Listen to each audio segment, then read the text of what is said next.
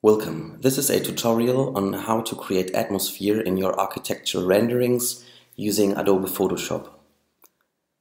So basically it's about the step from a very dull architectural rendering, something like this, with very blank surfaces and not much going on, to something like this. Let's start with color curves. So this is a kitchen I rendered from a catalog, and apart from minor corrections concerning some contact shadows underneath the tomatoes, they were painted in here with a soft brush which has been scaled vertically so that it's really kind of flat, with 30% opacity in multiply. I also want to brighten up that image. And you should always think about light intensity and like the freshness of your image.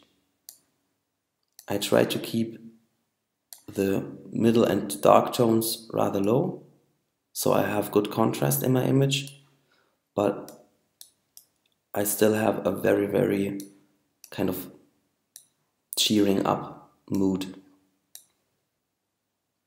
As you may have noticed, this color correction also intensified the saturation of my colors. In this case I like this, but in other cases you may want to put the layer to luminosity, so that way the image only gets brighter. Color balance is crucial to get atmosphere in your images. If you look at this laboratory, then you will see that the straight rendering appeared rather dull, and this was partly on purpose because I tried to avoid having areas that were too bright, like all white areas shouldn't be there too much, and there's nothing which is pure black. So this gives me some room for color correction.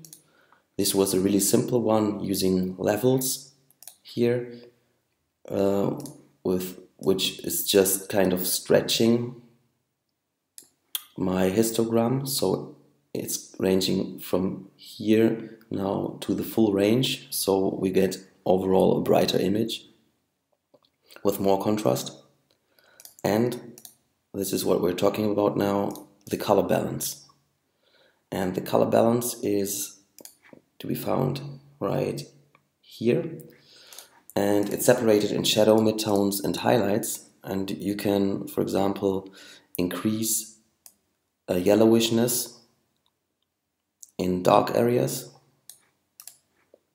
I tinted in blue and some red in the midtones, and the highlights were made to look a bit kind of aggressive and artificial, like coming from some sort of chemical lights. So if we just go back, then you can see what I've chosen, and really every single little movement changes the overall mood of your image. Next step is blooming. Blooming kills those hard edges between dark and bright areas in your image. This really appears like light is going through your scene. If you look at all those edges, they are nicely blurred by a simple effect, and you can see the difference from here to there. So let's just take the raw layer, the raw rendering, and just copy the layer using Command J.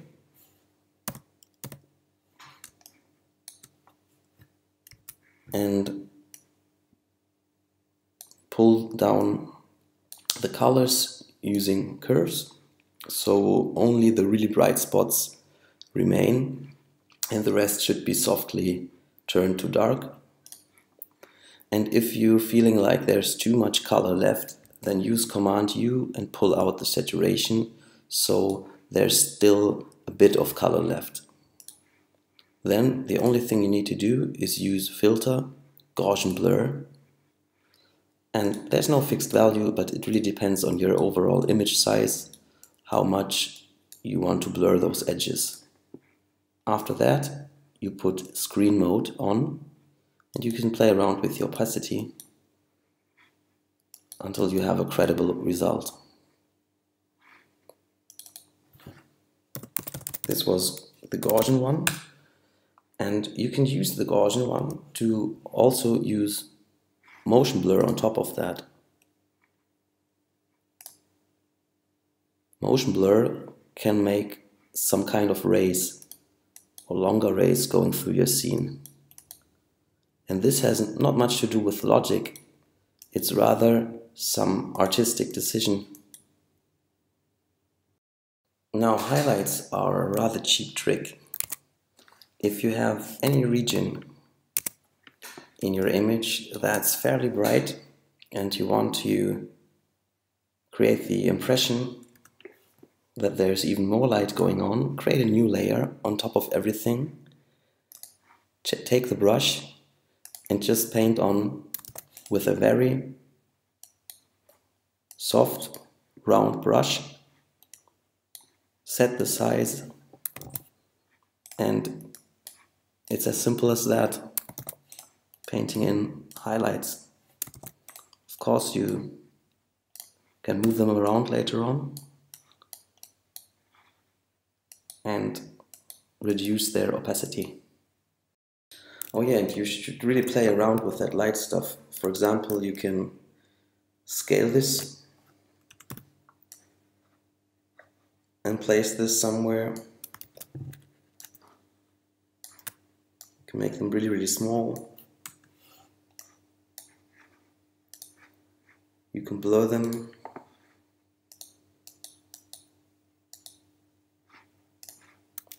And rotate them around. Just make sure it fits your scene. A refinement of highlights are light spots. Now, what are light spots again? Well, it's basically just another spot on a new layer, but this time with a hard edge.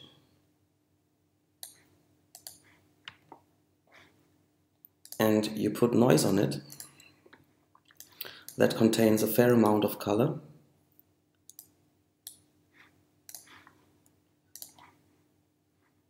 You Gaussian blur that, just so you get some sort of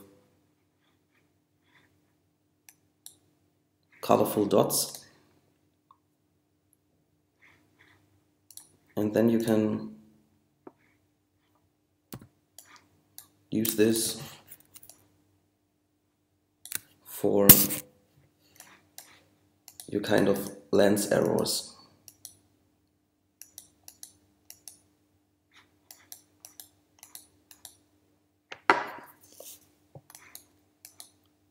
The main thing about that is finding the right value in terms of opacity, the right location,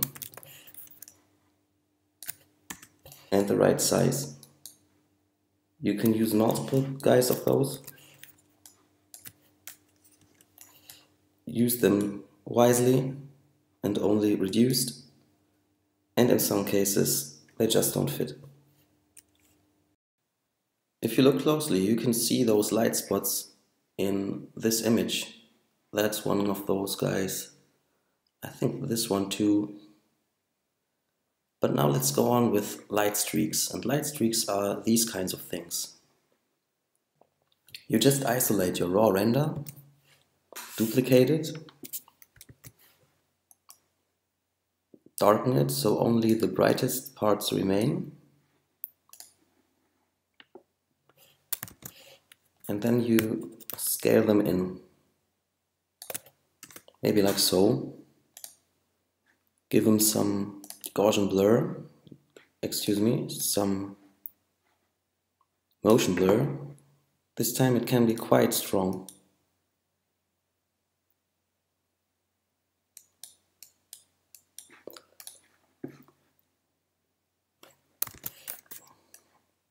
So you really want to get that kind of streaked look, Then you put a Gaussian blur on it to avoid that sharp edge here. And you can set it to screen, for example. But I would encourage you to kind of experiment with other things as well, but mostly it's gonna be screen. So now try to get the light direction. I'm talking about this edge here. Of course, you have some sort of perspective distortion in the room, so it might just be a little bit more like this, but that's not really vital. And if you're happy with those streaks, direction-wise, you can go on with the next step, which is using a layer mask. And I just paint black on the mask. That way I can kind of make them fade out. And I can apply that mask and create a new one, which this time renders some clouds in there. This gives some kind of foggy look, and I can even change the contrast of this mask to cut it out or to make it more sudden. It really depends on your like.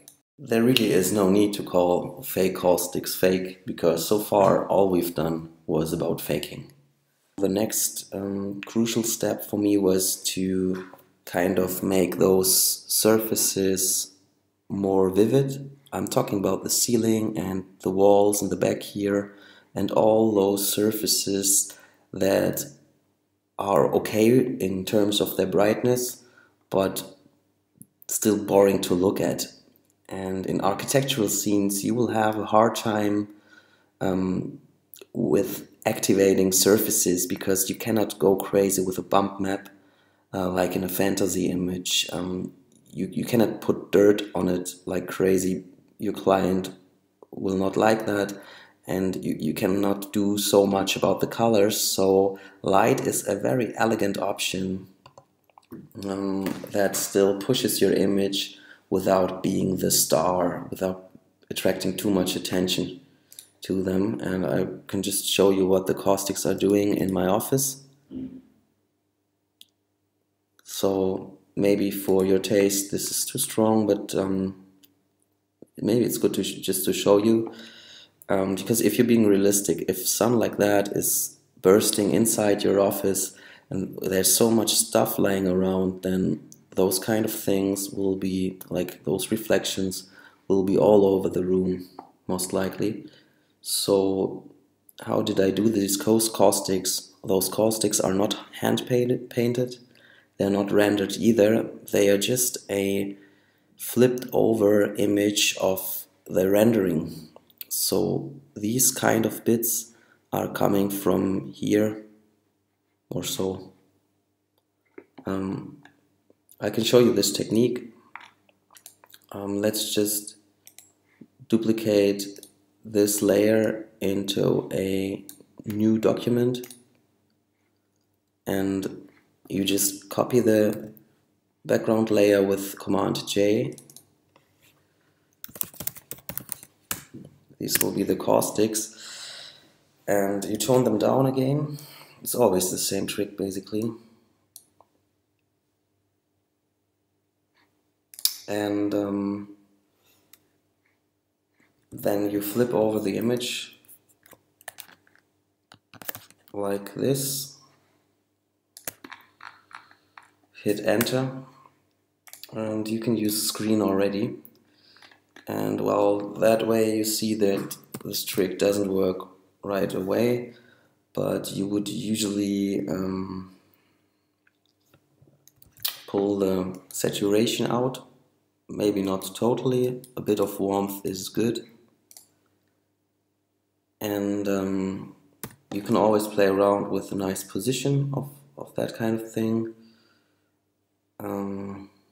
Place them wisely.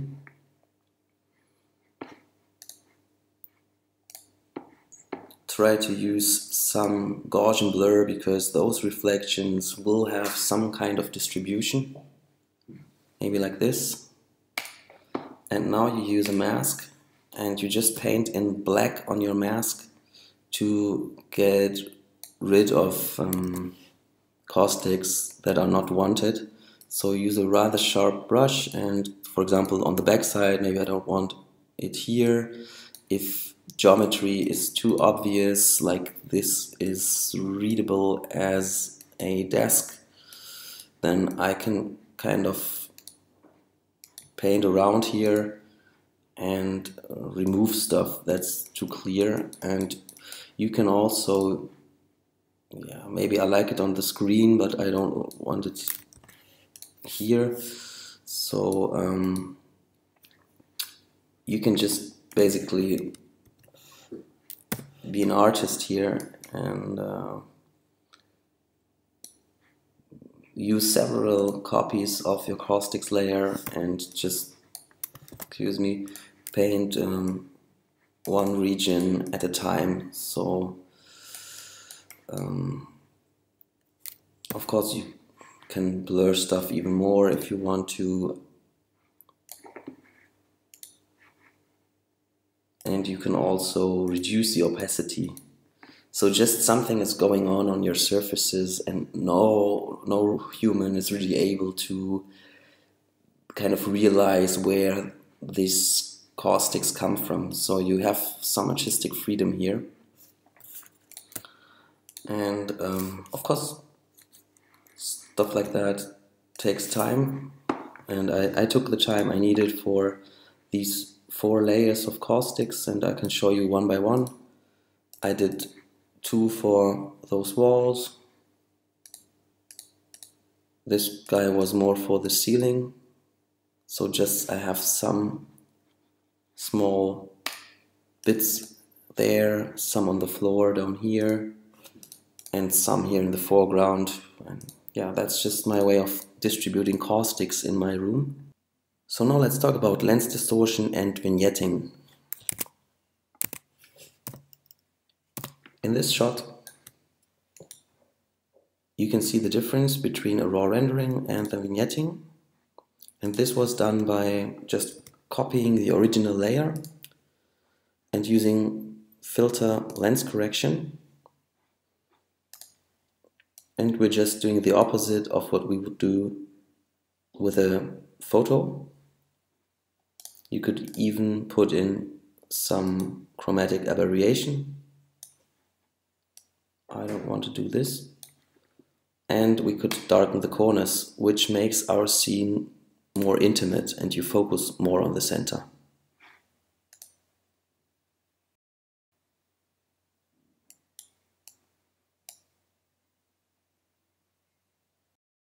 Another way of darkening parts of your image is by drawing shadows. For example, in our kitchen scene, I had this problem that these tomatoes were looking like they were flying, and I wanted to have these kind of contact shadows.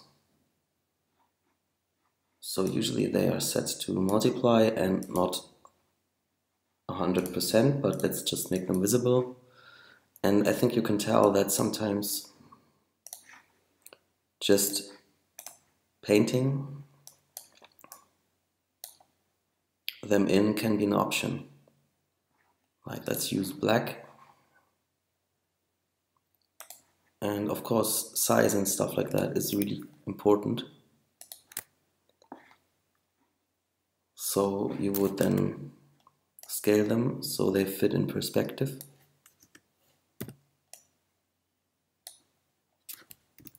Get really close. This is kind of pixel work.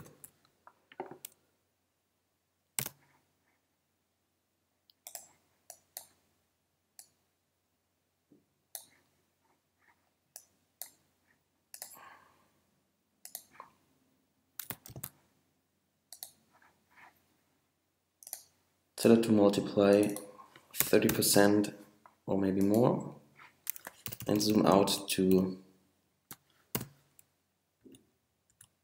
kind of judge what you've done.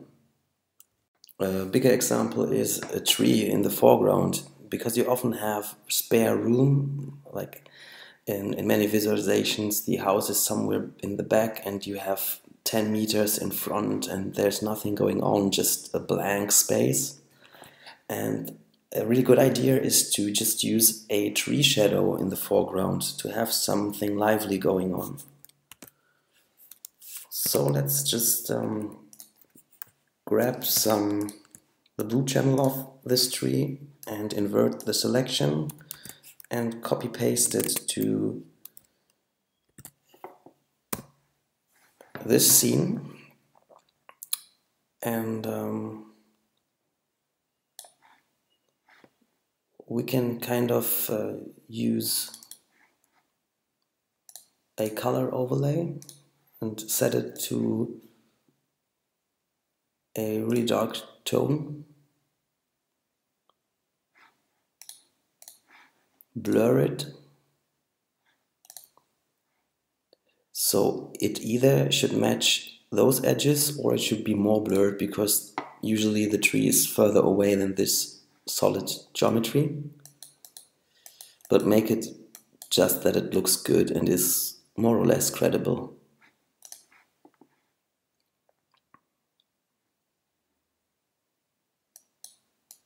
Then you adjust the opacity.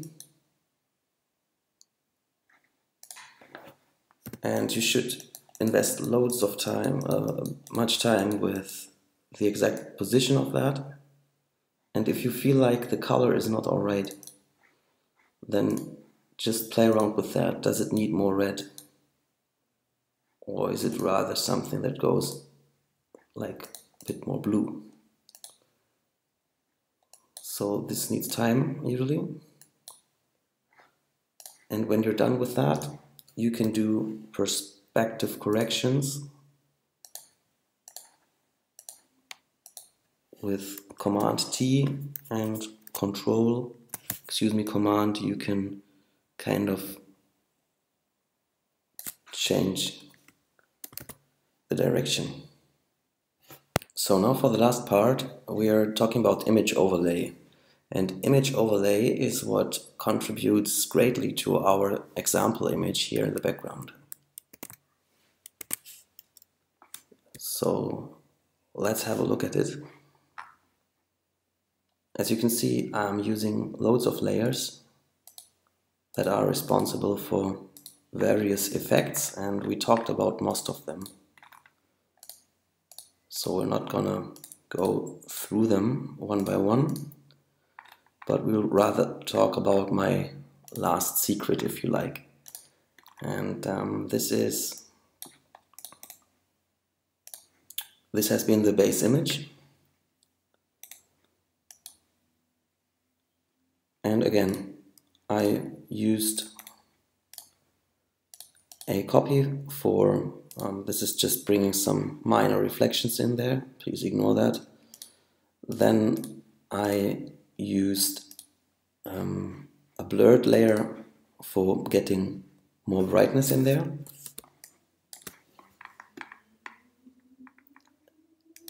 I repeated that with, for example, motion blurred,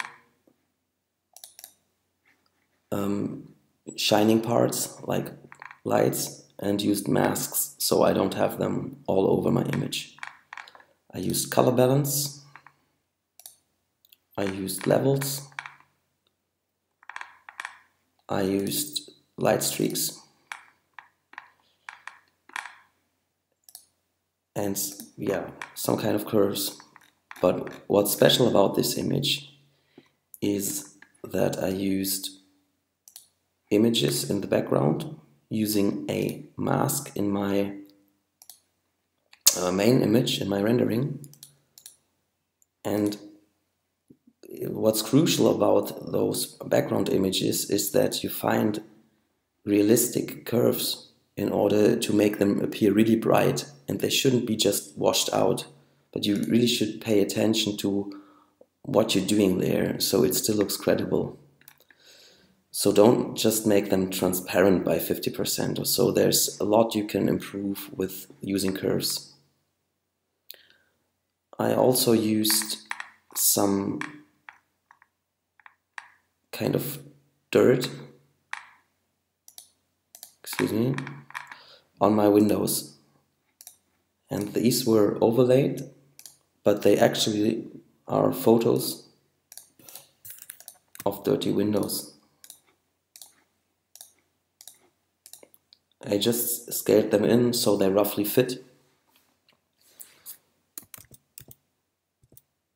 And then if you set them to overlay,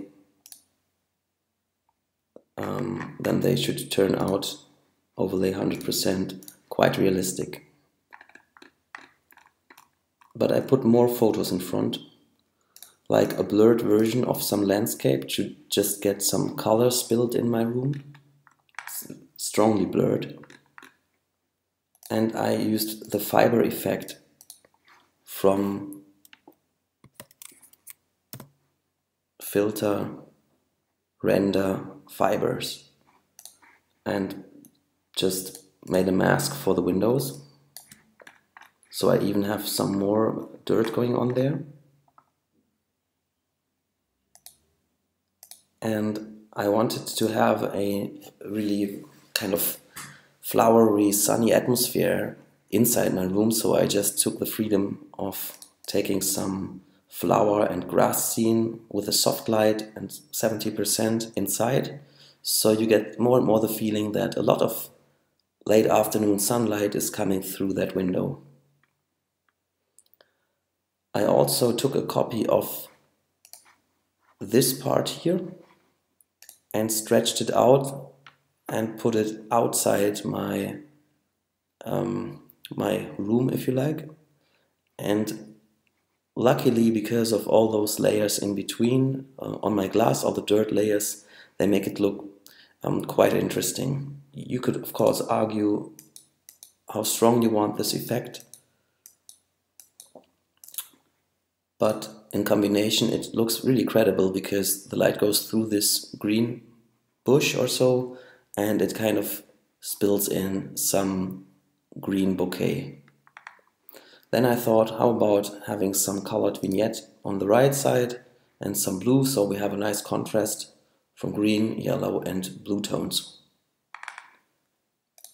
The major curve was there to bring in back some contrast, and I have to admit that this workflow is quite destructive. It's moving the kind of values a lot around, and that's why I've done 16-bit rendering before I started with all this. Because if you only stick with 8-bit, then your histogram will look very, very, very bad in the end. But this remains smooth due to 16-bit. Of course, all the other image layers were 8-bit only because I got them from the internet. Alright, that was it. I hope you learned something in creating atmosphere and architectural renderings with Adobe Photoshop.